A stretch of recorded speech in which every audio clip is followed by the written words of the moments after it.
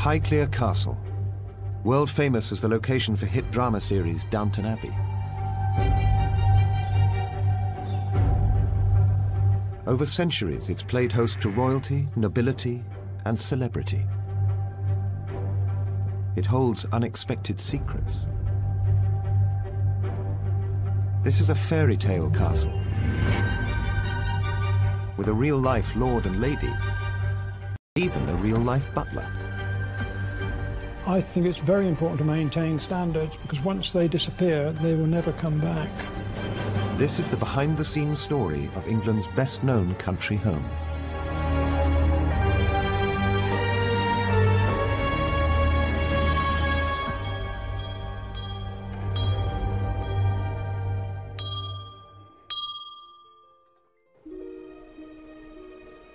"70 miles west of London lies one of the great estates of England, Highclere. A country house nestling in 5,000 acres. That's 5 times the size of New York's Central Park. Highclere is the location backdrop for the successful television period drama Downton Abbey. And walking through its doors, a trophy house, designed to show off inherited wealth. And far more than just a fictional creation. For Highclere is also a family home, for a real lord and lady. The Carnarvon family have lived here for 300 years. Their links with Highclere go back even further. The family have owned the land here since the time of Charles II's reign in the late 1600s. George Herbert, the 8th Earl of Carnarvon, inherited his title and the keys to the castle in 2001. Just 2 years after marrying former accountant Fiona Aitken, the present-day Lady Carnarvon. Good afternoon, my lord. Good afternoon, my lady.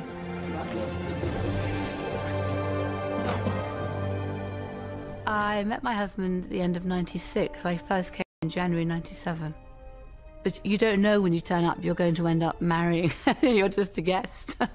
And I came for a shooting party, and we then were together for a couple of years before we got married. Lady Carnarvon married into a classic English fairy tale life, complete with servants, because an estate like Highclere doesn't run itself. Oh, how wonderful. Dunk, actually, then I'd be really happy. Back in the castle's heyday, an army of 60 servants attended to the lord and lady's every whim. Thank you very much indeed. Today, there's around 20 full-time staff helping manage this historic estate.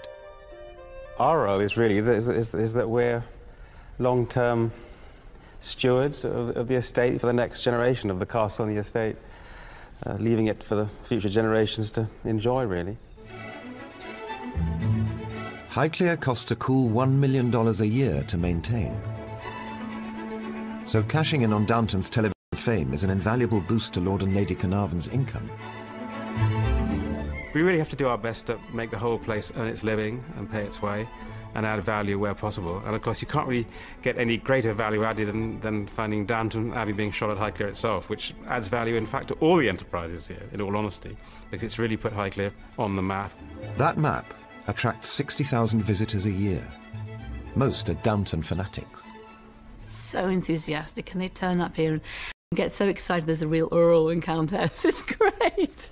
It's fantastic, and they've chosen to come here. It's been an extraordinary experience. Millions of television viewers now know and love every corner of Lord and Lady Carnarvon's home. Downton's scriptwriter Julian Fellowes is a friend of the family. He had Highclere in mind as he wrote the hit drama, with a starring role for rooms such as the elegant library. It's the setting for frequent meetings between the fictional Earl of Grantham and his equally fictitious butler. They discuss the fictitious running of their fictitious house. In reality, it was used in the late 19th century by the 4th Earl of Carnarvon as his withdrawing room. I prefer just because it's quite a girly room when you're dressed up and relaxing at the beginning of an evening. Heaven. And Julian and Fellowes, when they stay, they would also come down and join us for drinks here. And obviously in Downton Abbey as well, it's used by the supposed Grantham family and Maggie Smith and Cora. Elizabeth McGovern sit here for their tete-a-tetes, or in the third series there seems to be a few tete-a-tetes between Shirley MacLaine and Maggie Smith. Things in the house have been passed down the generations as family heirlooms.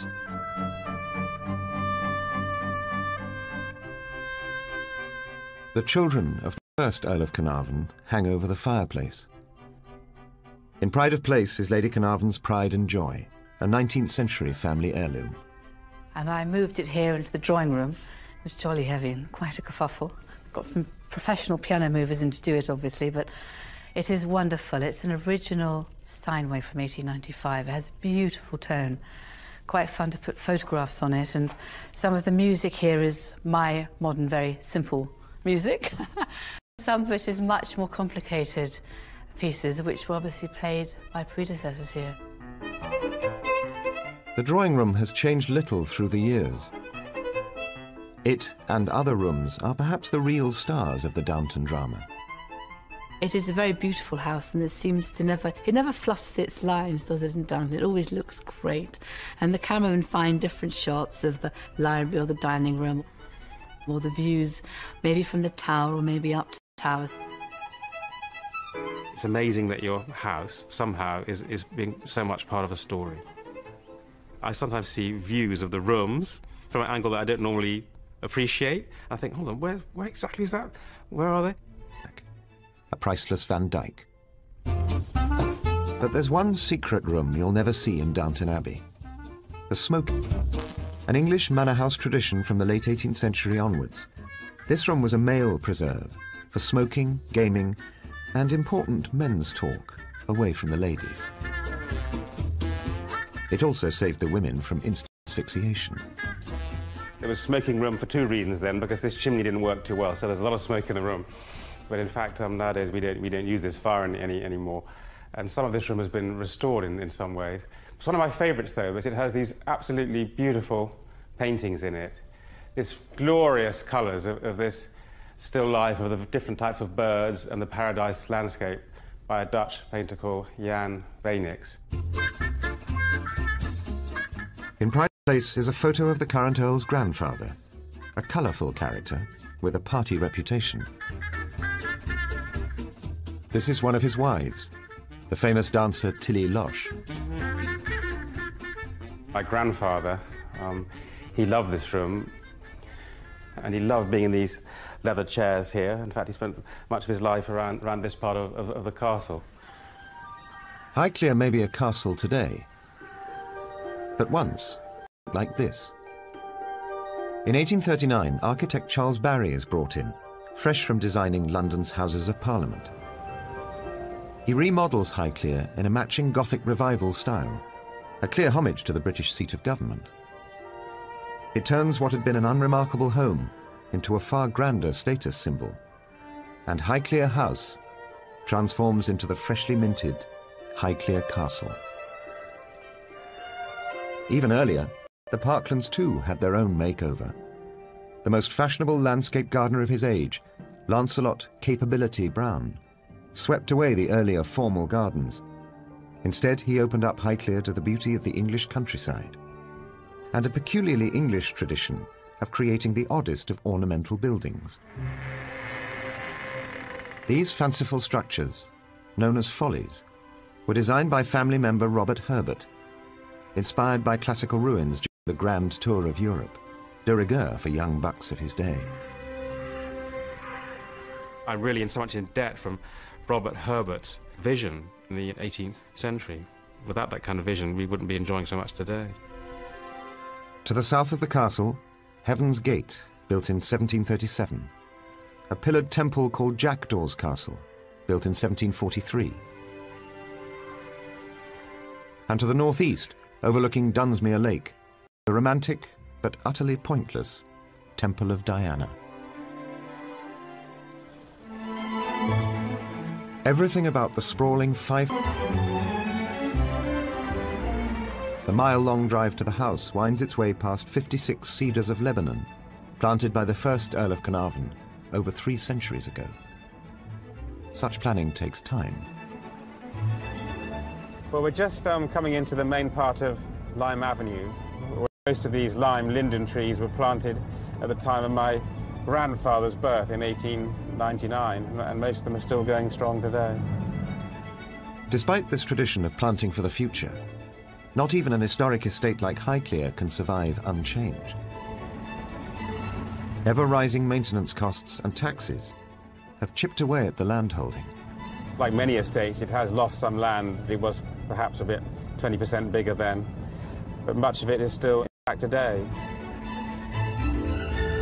Another intact, though much changed tradition involves the human face of the Highclere estate. For 300 years, the privileged Carnarvons have been looked after by faithful servants. Today, they still employ a butler. In the past, he'd been known as Mr. Edwards. These days, it's just Colin. This is a job that you dress up, you look smart, you feel good, and if you feel good, you can do your job better, I think. The role of the butler nowadays differs quite enormously from what it was in Downton's days. In those days, they looked purely after the family. No, I think in the Downton era, it would have been completely different. I'm quite envious of Carson. Today, it's all about multitasking. In the summer, Colin also works in the visitors' ticket office, when he's not looking. The Highclere butler's role may have changed over the years, but that doesn't stop Colin from ensuring standards remain. The tables have been laid this way for hundreds of years in these type of houses, something that doesn't change. If it does change, it just doesn't look right. I think it's very important to maintain standards, because once they disappear, they will never come back. Colin takes his job seriously. It's become part of his identity, even at home. Oh yes, every breakfast. We always lay this way at home. My wife is in the kitchen preparing and I lay the table.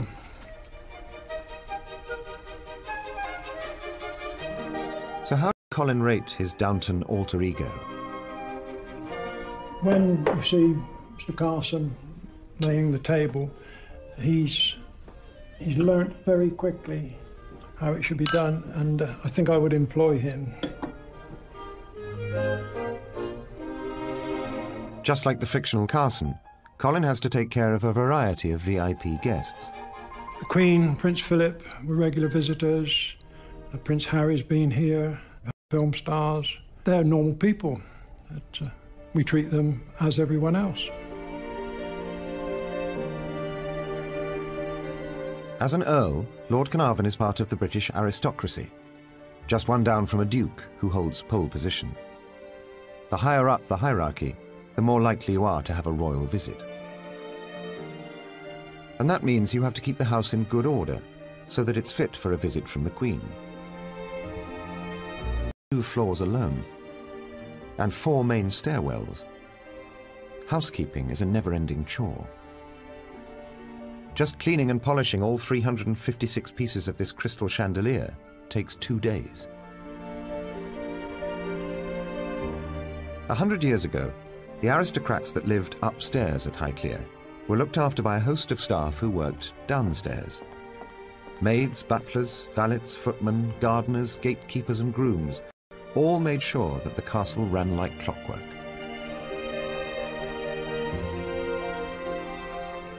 And woe betide any servant disobeying strict codes of conduct. Maids cleaned in the early hours of the morning to avoid disturbing their sleeping lord and lady. Servants must neither be seen nor heard.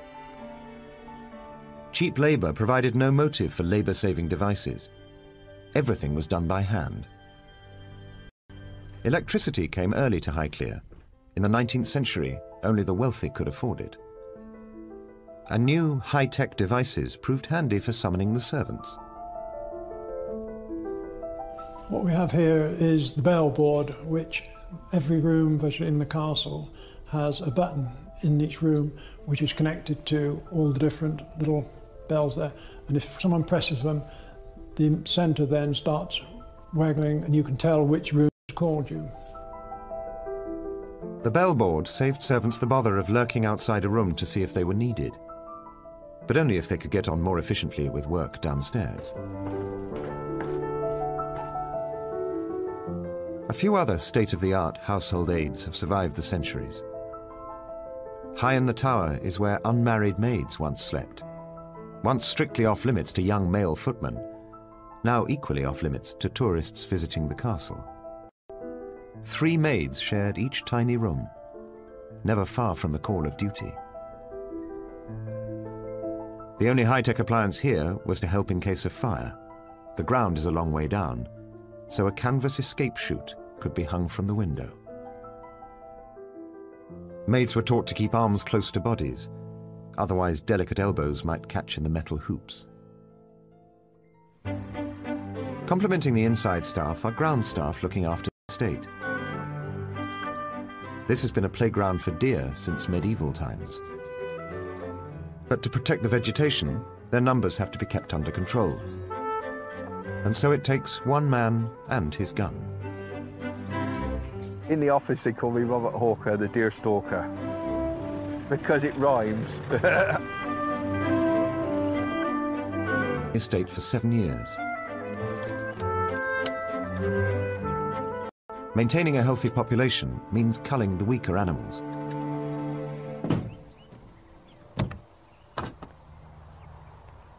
On the estate we have 3 species of deer. We have the muntjac, the roe and the fallow. They're such beautiful animals, and you know, my job here is just to make sure that they flourish. You've got to feel always, I believe, to be a true sportsman and be able to do this sort of thing, you've got to feel remorse for what you've just done. There's little hair there, tucked up under the rain. You've got to feel remorse for what you've done, otherwise you just become a killing machine. And you need to feel that. It's a lovely animal that we've culled. Just before dark, a lot of stuff moves in that last 15 minutes of daylight. That's when the possibilities go up higher for a shot. But maybe not this time. Robert didn't get to pull the trigger tonight. His deer have a lucky escape. Staff room, Eddie recalls Highclere's golden era. In the old days there, it was all private. Lord Carnarvon had his guests, like he'd invite all, more or less, his old school friends all through the winter, and they'd shoot with one another. The Prince of Wales, the future King Edward VII, came to shoot here in the 1890s. That's the French with his 2 loaders and the cartridge boy, which was taken around about 1904, I think. They shot 1,600 pheasants here in 3/4 of an hour. Luckily for the pheasants, times have changed. You can't run a shoot now, not with the cost of things now. You just couldn't do it. Today, people do still come here to shoot, but as one of the estate's many business opportunities, and the visitors are more likely to be rich businessmen. Morning, Tom. Morning, Ed. Shoot went well yesterday, didn't it? Yeah, it was a good day. Plenty of birds about. They all go like that, we'll be all right. Yeah, we will. Eddie is assisted by his young underkeeper, Tom. Yeah, Ed's a very good boss. He's fair, although he can be strict. It's early days in Tom's career, but like many of the staff on the estate, he expects to be here for life. I've been on Highclere Estate as a gamekeeper for the past 3 seasons, although I did help out and do my work experience and also helped out through school here, probably a bit to help.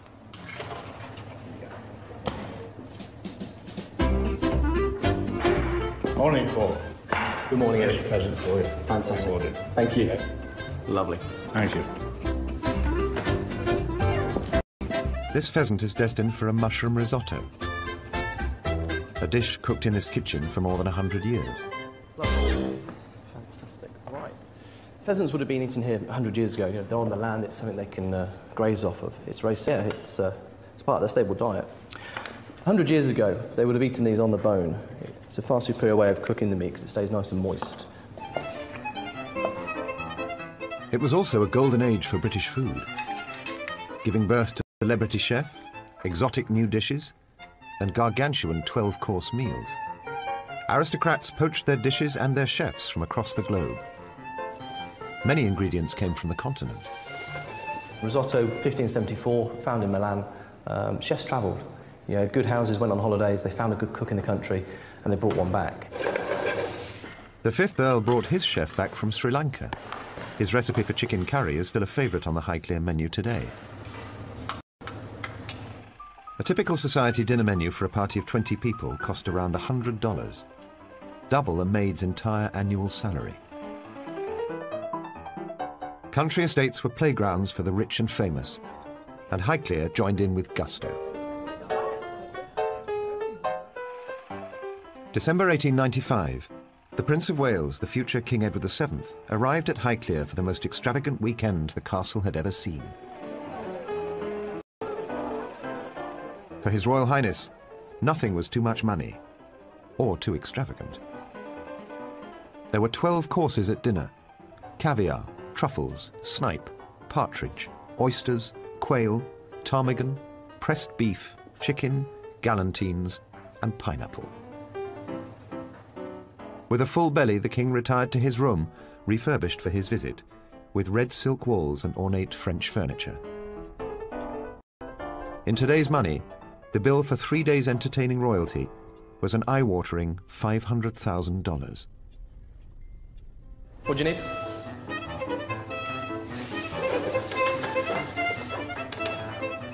I think 100 years ago when Lord and Lady Carvin, or any lord or any lady in a house in England were entertaining, they wanted to be the best. They had to be the best. It was about being top of the tree and having the finest ingredients, being lobster, a bit of fillet of beef, a bit of venison. I think today, under Lord and Lady Carnarvon, we're a lot more cost aware. We are a business, we do need to make money, but the families still live well.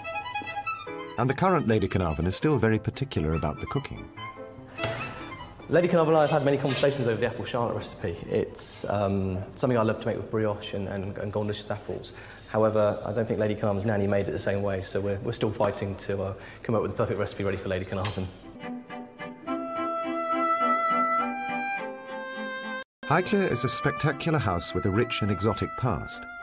But the most extraordinary chapter in its 300-year-old history began in 1890, when the present Lord Carnarvon's 5th Earl ran up huge debts, and Highclere was facing potential ruin. But the Earl had a solution.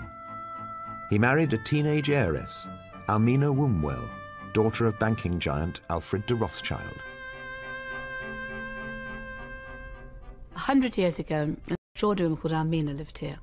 She was an heiress, and unlike the character Cora in Downton Abbey, she was an heiress with that wonderful thing called cash, and it was her own cash. It wasn't entailed, it wasn't tied up. She was a tremendously wealthy woman.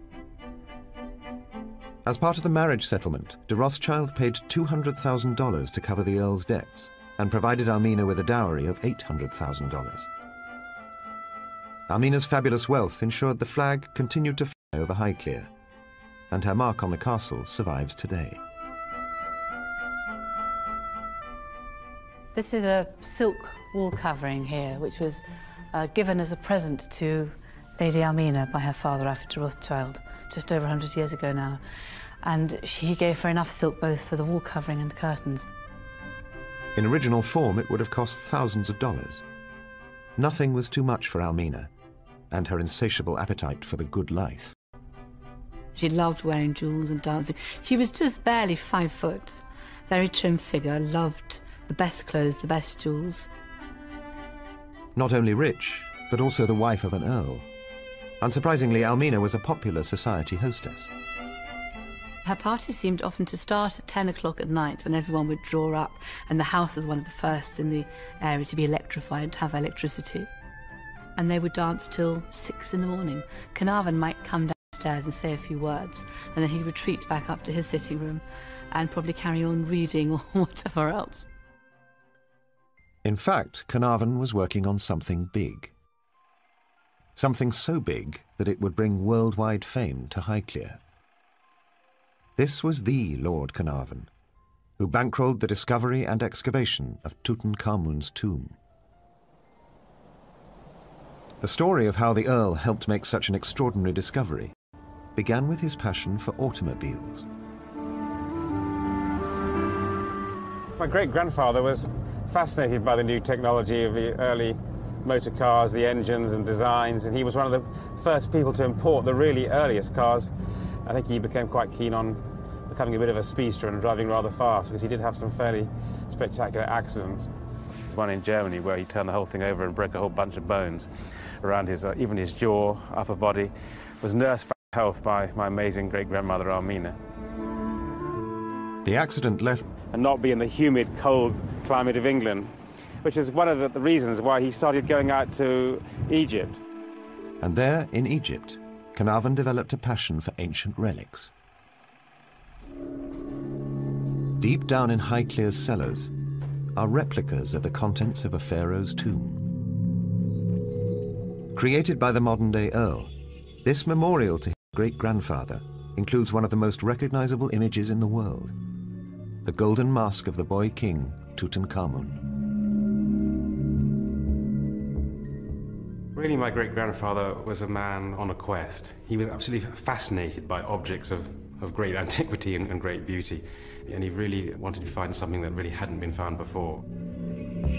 The Earl used his wife's fortune to fund the archaeologist Howard Carter as he searched the Valley of the Kings. Several years and thousands upon thousands of dollars later, they made history. Of course, they made the fateful discovery end of October, November 1922, when one of the workmen found those now famous steps down to the rock-cut tomb. Lord Carnarvon was beside Carter as he chiseled the first hole in the sealed entrance. Carnarvon asked, "Can you see anything?" Carter replied with the famous words, "Yes, wonderful things."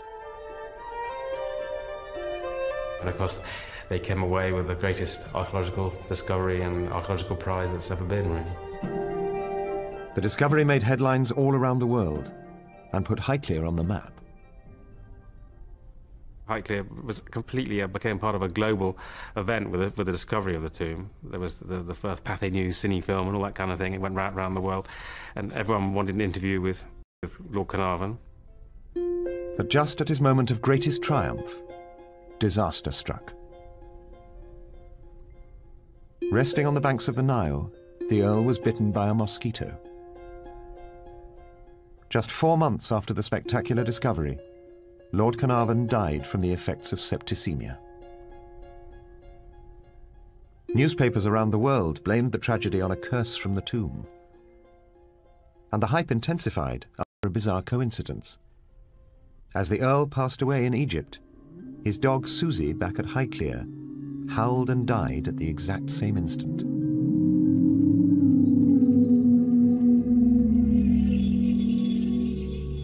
The current Earl celebrates his great-grandfather's discovery with these reproductions in the basement. But upstairs at Highclere, there is genuine Egyptian treasure. In 1988, one of the castle's carefully... One of the really fascinating secrets of the smoking room are these extraordinary cupboards hidden here between the drawing room behind me and the smoking room, which, during my grandfather's life, lay undisturbed and undiscovered for some 62 years, and we never knew anything about it. And my grandfather was superstitious and never said anything. So after he died, my father and his butler, Robert Taylor, were looking at all the different things in the castle, and Robert says to my father, "Well, my lord, there might be some Egyptian stuff." And my father says, "Well, I don't believe that. There just can't be any." Took him here, and they pulled out the furniture apart and went in here, and there are these extraordinary objects. Unknown to us, after my great-grandfather died, Howard Carter had sent most of the collection of my great-grandfather, the wonderful Egyptian collection, to New York, to the Metropolitan Museum, but a few items he left at Highclere, and they were hidden in these cupboards. And you can still see today the old tobacco-type packets and tins with Cairo on them and that kind of thing, and jewellery boxes and little make-up pots from the time of the Lady Pharaoh Hatshepsut. They were all stored in this cupboard here, and the one on the other side as well. So these houses give up secrets in strange places, and we have a connection with 3,000 or 4,000 years into the past of ancient Egypt. But that connection is bittersweet, leading to the death of one of the family's most enterprising earls. So we're now en route, slowly heading up Beacon Hill to see the grave of my great-grandfather. And of course his grave lies at over 800 feet above sea level at the summit of Beacon Hill, which is an ancient Iron Age fort and has spectacular views in all directions. The Earl's body was brought back from Egypt and laid to rest at this, the highest point on the Highclere estate.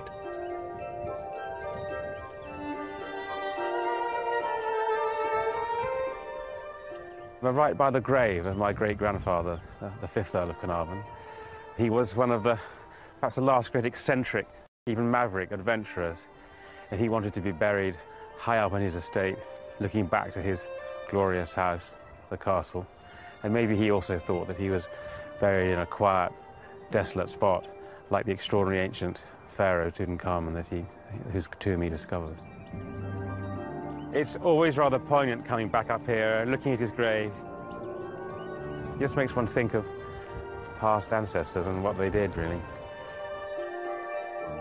The 5th Earl has been written into the history books, forever linking the family name Carnarvon with one of the most extraordinary discoveries of all time.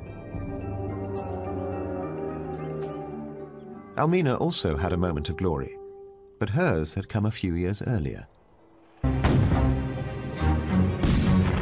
August 4th, 1914.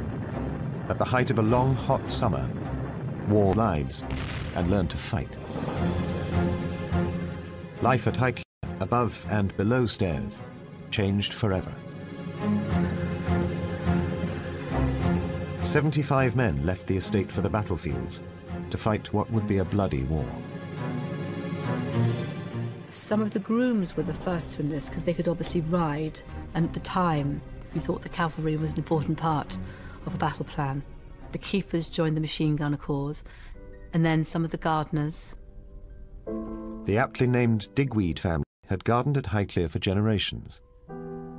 Their oldest son George enlisted with 2 other gardeners, Albert Young and Charlie Adams, though the head gardener Pope stayed behind to grow food for the estate. Yet the upstairs side of Highclere also made sacrifices. Society girl Almina set aside her life of privilege to care for wounded army officers. She had decided that she wanted to turn this house into a hospital. Almina organised doctors and surgeons and hired 30 nurses. Highclere was transformed into a makeshift hospital for hundreds of men. Blinds were fitted to all the south-facing windows to offer shade for her patients. The journey home from the front wasn't easy, but the ones who survived were met at the door by Lady Almina. She welcomed the first 30-odd patients in September 1914. As the officers began to arrive, the enormity of the situation became apparent. 2/3 had injuries to bones from shrapnel and gunshot wounds. So the resourceful Almina adapted her plans. She turned part of Highclere into an operating theatre. Favourite bedrooms to put guests in today, but 100 years ago was used by Almina as her operating theatre in the First World War. I imagine it's because it was near the stone staircase which could be used by the staff, and this was where apparently there used to be operations every Monday when the surgeons would come down by train from London.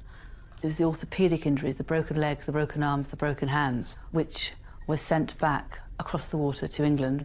So many of them had not merely a bust leg or bullets in their calf, but also gangrene and dysentery. So Almina was faced with some quite tough cases. While the officers were convalescing, Almina spared no expense to make them comfortable. Silver service dinners were followed by cards in the library. Highclere was a haven for the wounded. In the archives are hundreds of letters from grateful patients and families, testimony to the work of Almina. I was indeed lucky to be sent to Highclere, and shall never forget all your kindness. I arrived feeling an awful wreck and so depressed that I didn't care whether I lived or died. But your sympathy for me and the fact that you stayed with me that first night worked a most wonderful cure. My heart feels too full for me to express the deep gratitude I feel for you for all you've done for me. Oh, I cannot tell you what a joy it is to be able to do so much already, and my heart feels too full for me to express the deep gratitude I feel to you. Some of the letters are moving because they're obviously written by a right-handed man in his left hand, learning to write from scratch because he'd lost his right hand. But she was an extraordinary woman. She had the money, and if she didn't have the money, she would still have on such a scale and just go for it. What a lot we owe to people who came before us. The war claimed millions of lives, wiping out entire estates and whole family lines. Half of the men sent off to war were dead, wounded or missing, including 13 men from Highclere. Among them, gardeners George Digweed and Charlie Adams were taken prisoner and died in captivity, while Albert Young was killed in action. The end of the war brought massive social and political change and heralded a new era in England. Men who left as servants returned as less deferential, battle-hardened veterans, demanding social equality. A British economy ruined by war demanded new taxes, a shock to the landed gentry, used to income tax at 6%. By the time Lloyd George had his budget right at the end of the First War, it was more like 50, 60. So we weren't really expecting these kind of things with the higher incomes, and a lot of them didn't prepare for it very well. And so they just kept spending money and they didn't think of it as tax. And then things were sold. So a lot of the states began to be broken up. Everyone was struggling to make ends meet. The New World, America, was where the money was, and art was being sold from this country to America to fund the gap and for the families in this country to pay their tax, because their revenue from land and farming was fallen off a cliff. There was very little. The landed gentry could no longer afford large numbers of servants, and a generation educated by war saw greater opportunities in factories, trade and cities. So many aristocratic families simply gave up. In the 1950s and 60s, many British country houses were demolished. Against all the odds, Highclere survived. The present Lord Carnarvon has taken on the challenge of preserving the best of the past. But it can be a daunting task. As Julian Fellowes has said in the Downton script, you don't want to be the Earl that lets the whole thing down and it all goes and collapses, and that's the thing that really sort of hangs over one a bit, because it's been discussed a number of times by Lord Grantham, and of course I feel sort of the same thing. Luckily, business is booming on the estate, and the Earl has been able to spend millions of dollars restoring the castle. Inside the house, the salon with its triple-height vaulted ceiling and the roof above us now, over 2 years, which was a few £100,000, but we definitely had to do it, or we'd be very wet sitting here right now. It never really ends at Highclere. There's always something to be fixing, isn't there? So... Yes. I like doing the fun bits inside. But without having good roofs and good walls, there's no point, you know, making it look beautiful again. As well as repairing the fabric of the house, there are other, more unusual costs. One man's folly is another man's maintenance project. Recently, all have been restored by the Earl. But everything we do here, whether it's fixing heritage, buildings like follies, or even roofs and walls, it's all really for the long term. It's not really a short term. To pay for the long term, Highclere has become a business, mixing old traditions with a new modern twist. The land around the castle is one of the last aristocrat-owned farming estates. The Highclere estate is around 5,000 acres.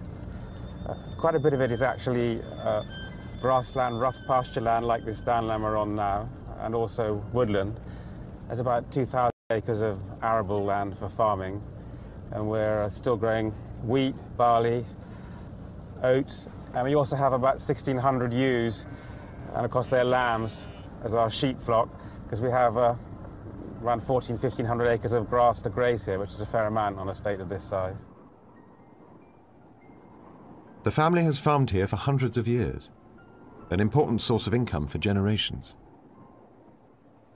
I think the basic tenets and skills of management of game and wildlife in general probably haven't changed so much.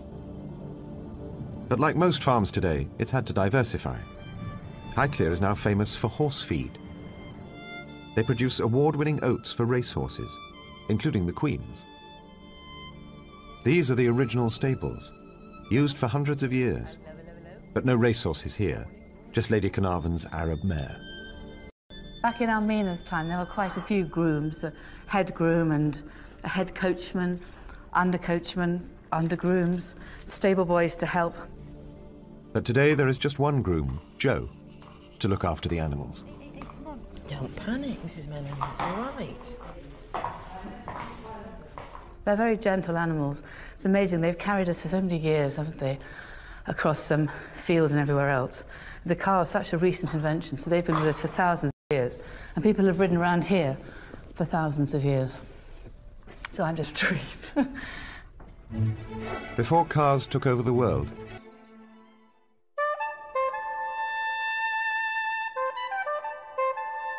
having the keys to a castle is a huge responsibility.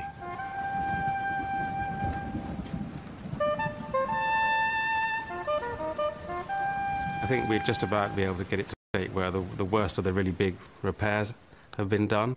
That would mean all the difference to me, really, to have achieved that in my lifetime. I can say that, hand over to my son George eventually and say, look, at least, you know, you can build on that. You're not having to go right back to square one with repairs that haven't been done for 150 years. Between them, Lord and Lady Carnarvon are preserving Highclere for future generations.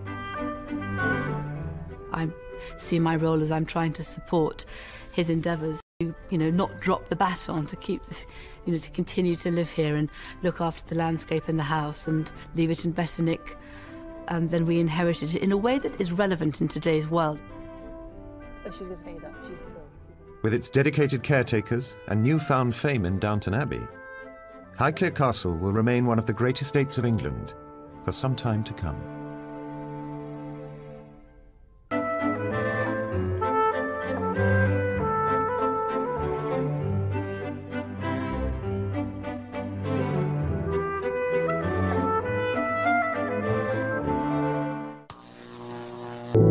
This is a 19th century trophy house, designed to show off inherited wealth. And far more than just a fictional creation.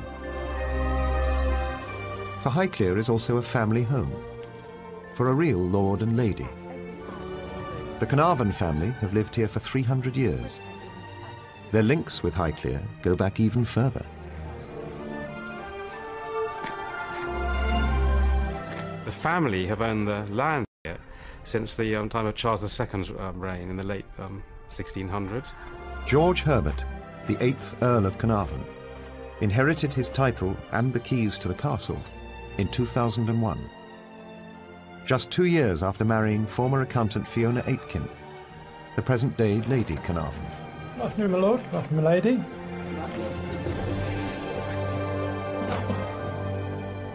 I met my husband at the end of '96. I first came in January '97. But you don't know when you turn up you're going to end up marrying. You're just a guest. And I came for a shooting party, and we then were together for a couple of years before we got married.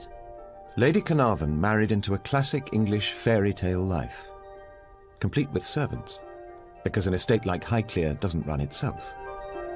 Oh, how wonderful. Dunk, actually, then I'd be really happy. Back in the castle's heyday, an army